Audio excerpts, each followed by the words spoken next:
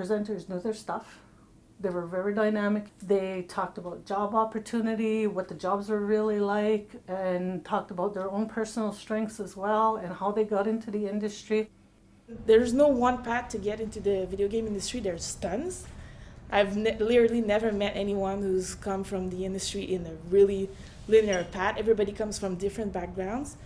I also enjoyed the keynote speakers that came and told us about their experience in the field, because we didn't know that there's like hundreds of people that work on these video games, or that it takes years to put these concepts together, and that you have the producers and the artists and the concept drawings and the programmers.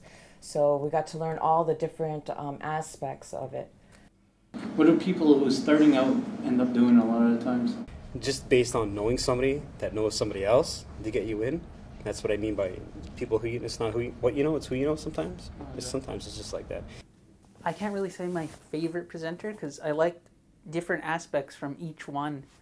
I found it really interesting, and I learned a lot from it about the video game industry.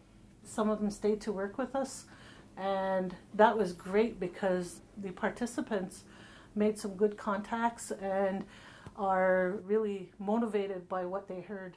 They really were able to show that there's a door that can be opened if you want to open that door.